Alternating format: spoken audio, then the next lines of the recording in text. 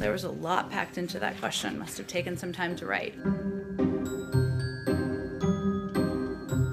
So my first question I wanted to ask about, there's a recent New York Magazine article about how the White House polices language in Washington that I'm sure you read the other day.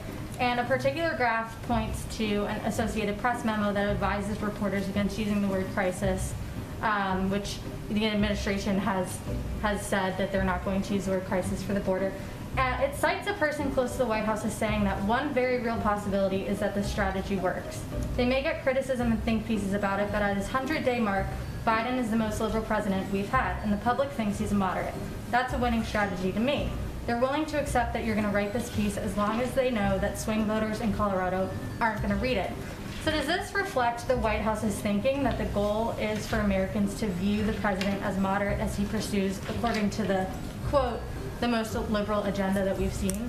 There was a lot packed into that question. Must have taken some time to write. I will say that our goal is to implement solutions as it relates to the challenges at the border, and not to be caught up in semantics of what we call it. Because at the end of the day, what we've seen is a massive reduction in the number of children who are being detained in Border Patrol facilities thanks to the actions of this administration. We've seen a massive reduction in the number of hours kids spend in Border Patrol facilities. And we're continuing to work to get kids into the arms of their family members or to sponsor homes. And that's what our objective is. I can't speak to a blind anonymous quote from somebody outside of the White House, which we'd all be for banning those if others would want to commit to that as well.